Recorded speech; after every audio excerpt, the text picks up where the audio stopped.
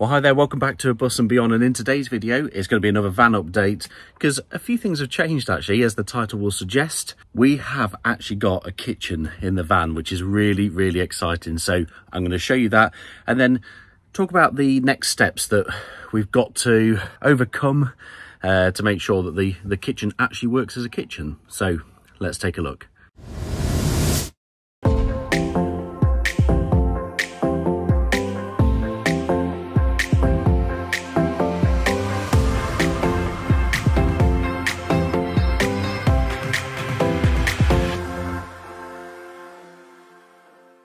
So those of you who have been following the van build all the way from the start will know that we bought our kitchen from Motion Design.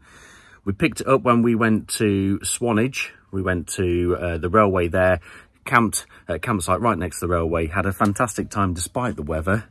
But we picked up the kitchen on the way back and yeah, it sat in the garage for a little while whilst we waited for the weather to improve so I could actually build it. Those of you who don't know, Motion kitchens come flat packed. They're all sort of CNC'd cut kitchens, so they're all, you know, they all fit together really well, but they do come flat pack. You basically pick what design you want from their website, and yeah, whatever fits your van. But you can pick kitchens that are designed specifically for different types of vans. So you can pick ones for crafters / Mercedes Sprinters, sort of pre-2017, so before this shape, when the Sprinter and the Crafter were built together on the same production facility. But then after that, they parted ways and the Crafter is now a separate vehicle to the Sprinter. And you can pick ones sort of post-2017. You can pick kitchens that fit crafters of that era. You can also pick ones that fit Ducatos, Wells Transits, all sorts. They've got loads of different ones. And basically what happens is it is scribed to fit the particular van that you've chosen. Once you've decided what van you've got, you then pick what colour wood that you want it to be in, what worktop you want, what sink you want, what hob you want, all sorts. You know, there's all sorts of different things that you can pick, and you spec your kitchen and they build it and tell you when it's ready. So it's really cool actually, and there's loads to choose from. I'll put a link in the description below to the website. This is not a sponsored video, but you can have a good browse through and decide whether those kitchens are right for you. But I know you all want to see the kitchen that we have installed, so let's take a look. So I'm in the process of building the kitchen. It's quite hard work actually. The instructions are pretty terrible, unfortunately. They look like they've been photocopied about 58 times. So, you know, you're not sure whether you're actually seeing the whole lot or not, but yeah, and I think they're pretty generic instructions. So like our bit doesn't have that oval cutout and things like that. So I'm trying to work it out, and I can't say I'm doing it exactly how it says on here because the holes are in different places compared to this instructions. So, but basically what it is, you've got these funny things that you sort of hammer in, and then you use a big Allen key through that to attach onto the next piece. Yeah, and then you also use a lot of these.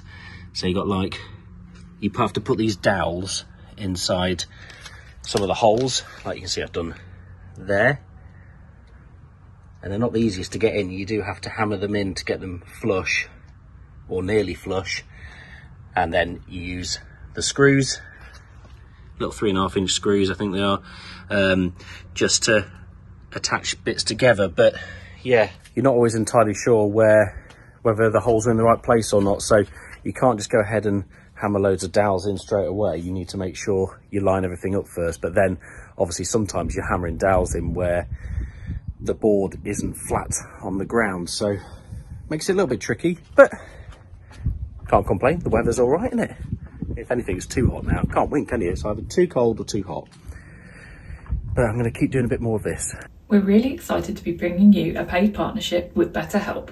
Getting away in a camper van can really help with the stresses that life can throw you, but we can't always be away, and sometimes we just need a bit of help getting our mental health back on track. Therapy is a great way of ensuring that you are given the right tools to approach your mental health in the best way possible. We're excited to tell you about how BetterHelp makes finding the right therapist for you super easy. It's all online. You just answer a few questions and BetterHelp will match you to a credentialed therapist within a few days, and often much less than that. It's really easy to get signed up to this service. Just click the link in our description and on the screen now. Clicking the link also gets you 10% off your first month of BetterHelp. I've been using the service for a few months now, and I find that having a therapist to unload all my problems onto really can help clear my head. We discuss coping techniques for anxiety and stress, and she comes up with some fun little tasks to help me just feel more like me again and not just Mum Lizzie. What's great is I can use the phone or chat service, so it's really convenient to fit around my life. I really hope this partnership with BetterHelp can help our viewers and subscribers if they are struggling with their mental health. Once again, the link is in the description below and on the screen for 10% off your first month. Thank you again to BetterHelp for working with us. So I've actually stood it up now. You've got to stand it up on an edge because this bit here is going to be where the step is in the van. So it's not a completely flat floor on site on this unit, if that makes sense. It will step down on the step in the van. So you've got to stand it up against something, which is okay. This is actually where the fridge will be, in this big portion here. And then eventually the worktop will be on top. This is the back. This is the front of the unit. So, yeah, a lot more building yet to do. Well, I've finally got the outer carcass complete. Obviously there'll be a drawer there, a drawer there, a drawer there, and then one at the bottom, and then a big cupboard down there as well. The fridge goes in the end there, so you can access it when the sliding door's open, and also when the sliding door's shut. It's already got the cutout. That's where the hob will go, and that's where the sink will go. I don't know whether we'll probably treat this, I would have thought, with something. Obviously, it's one of those jobs that would have been a lot easier to probably treat it before it was built, but the weather's nice. I need to get it built and put in the van before night falls, really, because I've got no room in the garage to put it. So that's the next job. I'm going to try and get it put inside, and that's where Lizzie's going to help me because it's a bit heavy. I'm not exactly at the moment in the best position to help because I'm just on the bed watching Sean work. However, hopefully these two will be okay here. Yes, are you going to be okay? Being looked after by your big brother? Yeah, we'll try and lift it in. Now, in order to keep it nice and suspenseful, is that word? I'm not sure. I'm going to show you the kitchen from the outside. And this is it. Ta-da! So, as you can see, it overlaps the sliding door by quite a way. We knew we were always going to have it like that. This is finished in pastel verde, pastel green, essentially. Really, really nice colour. And it's just like it's like a greeny grey colour, but it's really, really nice. It really sort of lifts the interior and also complements the exterior as well. So yeah, it overlaps. You can see we've gone for the bamboo wood finish. This does need treating. You can see every time you get a little bit of damp on there, it is sort of staining. That is very recent, so it won't always stay like that. I think whenever you open the sliding door, if it's been raining, it drips down onto there. So we do need to treat this with something, not sure what yet. This, I think, is the Evo V7, I think. It's either the V7 or V8. I'll double check and write it on the screen right now. But it's specifically designed for the crafter as well. And what that means is where it's basically cut to fit the contour of the side of the van. Now, you've got a bit of flexibility as to where you put this. You can move it a bit further this way if you want and a bit further that way if you want, but you can see it is obviously cut out for this portion of the van. So there's only so much movement you can do. Also, at the bottom, you have a step. This is all, I've not modified this at all. So this comes out and then comes down and is designed to sit right on the floor. As you can see, it doesn't sit right on the step in our van, and that's because we've built up the floor more than they expect you to build up the floor. I'm not sure exactly what floor it's designed for. I think they say in the description it's about a 20mm floor.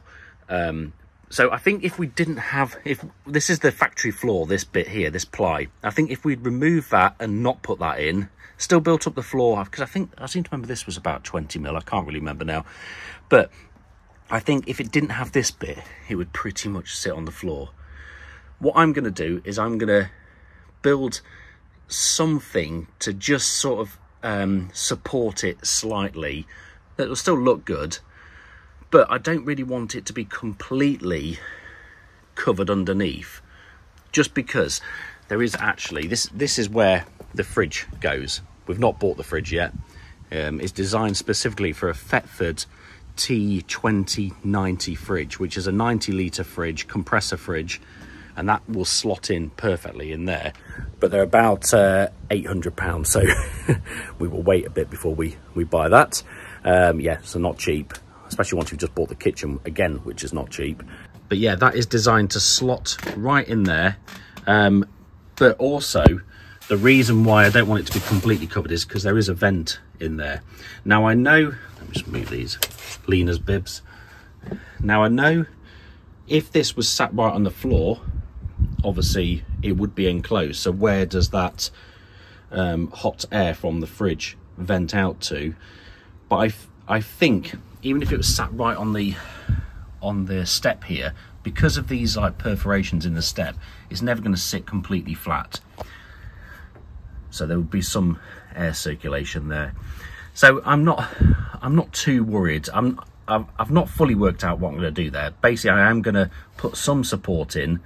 The majority of the kitchen is on the flat floor over there, and also at the back there. It's only this portion here that extends out and has no support at the minute.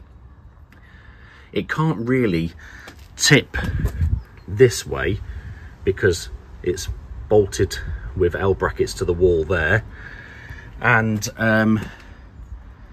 I think when the fridge is in, that will also spread the load along the bottom. But I am going to do something. What I might do is because obviously I need to do a finishing strip round here, and I might actually just continue the finishing strip, and however I screw or bond that to the side of the kitchen, that might just be enough just to give a bit of support. But I'm going to look at that at a later date. Like I say, designed for a Thetford T2090 fridge, and that will then have a side opening door. It's not one of those fancy ones that open both ways. It will only open like that, so it won't give you easy access from outside. But yeah, those ones that open both ways are unbelievably expensive. So yeah, I'm not that bothered about having easy access to get beers from outside. I can save my money, go in and get my beers, thank you. Now, above the fridge, there is a Thetford gas hob. Really, really like the look of this. There's a few options you can go for. Basically, when you spec your kitchen from EvoMotion, it's designed with just a worktop, and then you choose what sink you want and what hob you want. You can choose to go electric, induction. You can have a smaller sink if you want. You can... yeah, there's a few options. In this particular kitchen, it's specifically designed to have the hob here. If you had the sink here, it would foul on the fridge, so you can't do that. But there are different ones. If you want a sink this side and a hob that side, there are different kitchens you can go for. So there's plenty of options available. The hob is bolted down. It's just fixed down under there, but it is not plumbed in yet. I've not actually connected it. So yeah, that's another job, obviously. But basically the gas pipes will just run off down the back there behind the sink and out to wherever I choose to put the gas locker. The sink, we went for an undermounted sink, and it's quite nice actually. So you again, you can choose to have to keep the cutout, and they will finish it nicely. Put a little hole so you can get the cutout out easily. So it's like a chopping board or extra worktop space. You just lift that out, and I have put the sink in. So the sink was a bit harder than I expected. What I should have done is I should have put the sink in before I put the worktop on. That was a bit of a mistake of mine. But what I've done is I've bonded it with some adhesive, and then also in each corner I put a screw. Obviously it has to be a very short screw because this isn't very thick worktop, up and into the worktop, just to make sure it's nice and secure. You do get a little drain plug, but I've not put that in yet because I've not decided what size drain piping I want to use. And I also need to run a bit of clear silicone all around here just to make sure it is completely sealed, just in case water overflows. I do not want water getting in there. I love the fact that once you put that on, you actually have a really nice size worktop to work on. That's really cool. I have finished, so this was actually quite a big gap when I first put it in. So I basically padded that out with extra insulation, and then I've obviously carpeted. It doesn't look very neat here because that is going to be completely covered once I actually board the rest of this. These cables will not be here either. These are just the light switches for in the van. One of the light switches. So they'll be, I'm actually going to try and mount them. I'd really like those to be maybe somewhere on the side of the kitchen here or something, but not sure yet. And I also need to work out what I'm going to do here to finish all this off. I think I'll have some sockets here so that you can plug a kettle in, or a little air fryer or something. I'm not sure yet, but it'd be nice to have some sockets here so you can use any kitchen appliances. And maybe that wouldn't be a bad place there to have the light switch. But yeah, it needs to all be built up around here, so that I'm sure will be good fun. But the kitchen itself has so much storage. It's fantastic. I was a little bit worried that once you've got the fridge in there, I was a little bit worried that because all of that is just taken up by the fridge. I was a bit worried that you'd have a big unit with not much storage, but it really does have tons of storage because these drawers are huge. They're all soft close. All these catches come with it. You pick whether you want silver catches, or you can have this bit in the middle in black, but we just went for the silver ones. And then I mean, you can see all the junk that's in here. Oh, that's where the iPad is. We haven't just spent ages trying to find that, honest, but it's so good having all our stuff in here all the time now. We obviously need to get a proper cutlery drawer, like a separator, so that all the knives and forks and everything are all nice and separated. This separator here comes with it, so that's quite nice. And then, as you can see, soft close almost. And then the drawer underneath is actually a little bit bigger. It's a little bit deeper, so that's got plates, bowls, cups and all sorts in. Everything was basically chucked in for, we used this, the first time we used this was when we went to the revival, and it made such a difference. Down here we've got a cupboard, which, yeah, it's just got some stuff in there at the minute. Nothing of that's that exciting. You've got another drawer in here, which again is really deep. It's got ridge monkey, pans, yeah, all sorts. And then right at the bottom, another big drawer, which has just got the little travel kettle in. Like I say, it's so much storage, and it's actually meant that it's made it even easier for us to use this whilst we're in the build process. Before we had this kitchen put in, we'd used the van a couple of times, but we had like a folding unit that we would just put up, and we just chuck all our food and plates and things like that in when we arrived on site, which is all fine, you know, there's no issue with that at all. But it did mean that we had to fully pack it all down if we wanted to go anywhere. At least with this, everything is stored in there. It's not very neat at the minute. We'll tidy it all up and put stuff exactly where we want it.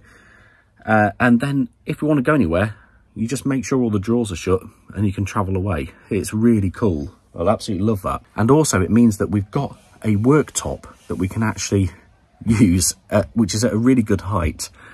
And it just means that things like making Lena's milk up in the middle of the night is just so much easier than having to crouch down and use a bit of a makeshift table. So it's nice, it's good. Now at the minute, alongside that, we're just using our fridge that we've had from when we had our Californias. But what we're going to eventually have is, this is all going to be built up, and we will have another set of drawers in between here. I also think that's probably where the gas locker is going to be mounted, in the bottom of this set of drawers. But I'm not sure yet. I've not worked that out yet. Or if it's not going to be there, it's going to be hidden in the garage somewhere. But it does need to be well and truly sealed off from the habitation area, and it also needs to be vented outside as well. So I do need to look into that. Now it's funny because as we build the van and we progress through each stage, for example, we got the electrics in, and that was a huge milestone. We've now got the kitchen in, another big milestone. It just highlights the next thing that you're desperate to get done. And for us, the biggest thing that I want to get done now is I want some running water. We've got a big water tank at the back, and I just want a tap put in, and I want the sink to be usable, because at the minute I still have to crouch down outside and use a little folding washing up bowl to do all the washing up. So I think that's the next step to continue this build, and that is actually a step that I looked at ages ago. I do know how we're going to have the water, and we do actually have a lot of the stuff already for that. So I'm going to talk you through that now. Well, those of you that have been watching for a while will know that I installed the 100-litre freshwater tank a long time ago. That's probably, gosh, a year ago now. So that's all put in. It's got the correct holes drilled in it and everything like that. Also underneath there is a, I can't remember, is it a 70-litre? I think it was 70-litre wastewater tank as well. Again, got all the correct holes drilled in it, but there is no pipe work connecting anything yet, and that's because I need to work out exactly where I'm going to put all the equipment that's going to give us hot water and pressurized water to the shower, sink, etc. Now, I researched for ages to decide exactly what system we were going to use to get hot water in the van. There's so many different options. There's gas boilers, there's diesel boilers, there's yeah, there's all sorts, you know, there's loads of different options, and they all come with their pros and cons, and we've chosen to use Bobble Van's air hybrid boiler.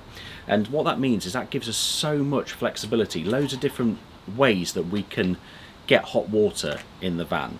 Now, the biggest thing you actually get is the boiler itself. It's a 10-litre boiler, and I need to work out where I'm going to place this. This actually has a bit more flexibility as to where it goes compared to some of the other parts. Now, I think the biggest limitation on this really is not where it has to go, but just the size of it. So it's not enormous, but big enough, obviously. I think what I'm going to do is I'm actually going to have the water comes out the bottom there of the tank, and then I'm going to have mounted on the side here, I'm probably going to mount a shore flow water pump. So that will pump the water out of the tank, and I'm thinking if I'm possibly mounting this here, it'll all be enclosed so it's nicely protected. I'm hoping I'll be able to mount this here so the water can basically go straight into the bottom here, and it will be able to be heated up and then go off to the rest of the system. Now, one of the options that this can be heated by is 12 volt, so I can have basically just turn the switch on and it will be able to be heated, but it obviously draws a lot of power.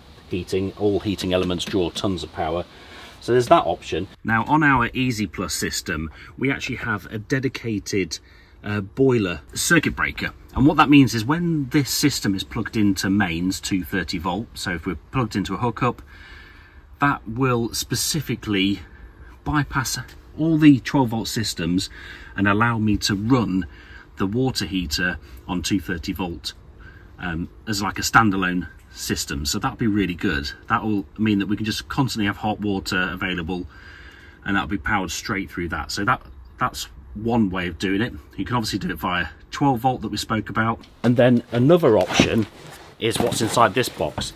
This is actually a heat exchanger, so it needs building up. I don't think it's fully built up. No, there's pipes and stuff and fixings and things like that. So what this does is you have an attachment on one side which will have the output from the diesel heater that we've already installed a while back. One of the ductings from that will go into here, and then there'll be water pipes that will go through this system. And so if you'll run the diesel heater, you can use the hot air from that diesel heater that will go basically through this radiator essentially, and it will turn the cold water that's going in here into hot water, and yeah, it will allow us to use hot water from the diesel heater. So again, another method of heating which will be perfect when we're off grid. Be able to power that straight from the diesel tank, that because when I installed the diesel heater, I did actually tap into the diesel tank underneath. So long as there's diesel in the van, we will be able to have the heater and therefore hot water available at all times. Now this is a bit more specific where this needs to be installed, because it needs to be fairly close to the diesel heater. The diesel heater is currently underneath the rock and roll bench seat. Basically I think this needs to be closer to the diesel heater than it does to the water tank, because it's not quite as essential to be as close to the water tank. It really does need to be near the diesel heater. I also need it to be accessible for the ducting to be able to get to this. Currently the diesel heater is underneath this rock and roll bench seat. You can see it just there. I'm going to have to run some ducting underneath here and probably right against this wall, because this here is going to be our shower area and toilet. I can't put it underneath because that'll raise the floor too high. It'll have to go around the back, and I'll have to build the shower unit to fit around that ducting. So I think what I'm going to do is I'm going to run the ducting along there, and basically this is just putting a divider, a temporary divider. I'm going to run it through here, and I'll probably put that heat exchanger just down here somewhere. That means that the water pipes are not too far away from like the water tank and the boiler and things like that, and I can run the electric cables to it easily. But then it's also not too far that there shouldn't be too much heat loss from the diesel heater. I think that's probably the best option, rather than trying to fit. If I fit the heat exchanger right next to the diesel heater, the issue comes when that's the ducting all taken up by the heat exchanger. I need some of the ducting to also heat the van as well. So yeah, that's going to be a bit more complicated. We're going to have to look at that in a bit more detail. I think what I will do is I'll have the ducting come out here into a T-piece. So one will go off underneath the shower and into the heat exchanger that will be here, and then another piece will come out, and this is going to be all boxed in, and there'll be an outlet to heat the actual cabin. I should also mention they've got really good how-to videos as well, showing you the full assembly of like the heat exchanger and things like that, all on their website and on their YouTube channel, and that makes a real big difference, so that's good.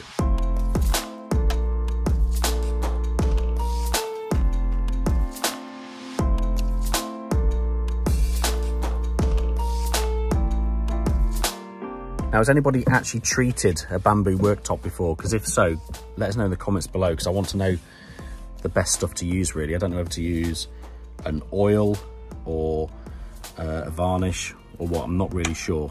I'm also sure that some of you will be wondering what's the gap like between the kitchen and the rock and roll bed, and that was probably one of the biggest worries, because it's so easy to stand there and measure things and think, I think that's going to be okay, but you never really know until the actual stuff is installed. But I can say that it is plenty big enough. Now if I stand absolutely side on, and I'm not the slimmest person in the world, you can see that I do just about fit. There's even a dead tiger fits, look. But yeah, it is enough for Bentley to fit through, and we can easily get to and fro the front and the back of the van, so it's good. This rock and roll bed does actually pull out, so when you come to sleep you can pull it out if you want, if you need a bit of extra space that side. But most of the time it is up against the side and allows us plenty of access between the kitchen and the seat. Well, that's it for today's video. That's given you a good update on what we've done in the van recently. Like I say, the kitchen is the biggest thing. Is so good to, you know, just makes it look like a camp van already. It's fantastic. And a quick insight into how we're going to get hot and cold water up to that sink in the kitchen and also to the shower. So quite a lot to do still, obviously. The water is going to be a big step, a bit like the electrics. You know, there's a lot involved with the pipe work and just making sure there's no leaks. That's the scariest thing. A water leak can absolutely wreck a van. So fingers crossed it will go okay, but I'll show you all that in another video. Until the next video, please like if you've enjoyed this video. Please consider subscribing as well. We've got plenty more videos to come, as you can tell. But also we cover van tours and travels away in our van as well. If you haven't seen that previous video as well, where we went to the Goodwood Revival and camped over and watched some incredible racing, please check that out. That'll be linked in the description below. Thank you so much for watching, and we will see you in the next video. Cheers.